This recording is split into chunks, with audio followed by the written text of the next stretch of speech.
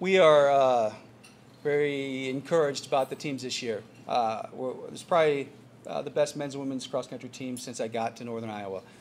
Really talented group of returners, but we've also got some freshmen that we're pretty excited about. On the women's side, returning, we've got senior Alex Wilson and sophomore Teresa Conley. They both had outstanding years and are looking really strong this summer.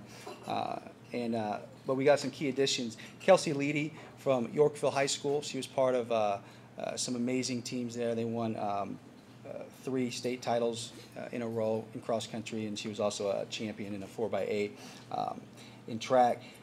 Maddie Reynolds from Pleasant Valley High School. She's also all-state in cross country. She's looking fantastic.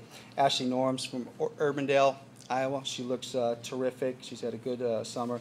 And Tara Jackson. She's from Iowa Central Community College, and she was an All-American there, and she's also looking really strong.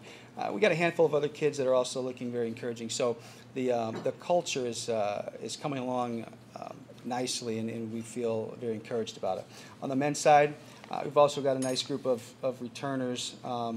We've got Trey Bunch, Terry Nielsen, Zach Bukite, Ben Fick, but they're also going to be complemented by freshman Mitch Pritz from Cedar Rapids Prairie.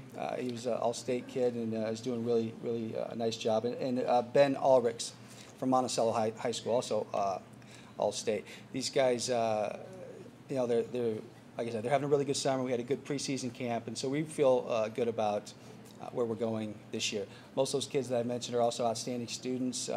They're all either 4.0 or very close to it. So this is a terrific group of young men and women, and we feel excited about it. I think both teams have a chance to do some exciting things this year. We just have to coach them up and keep them healthy, and I think we're going to enjoy that.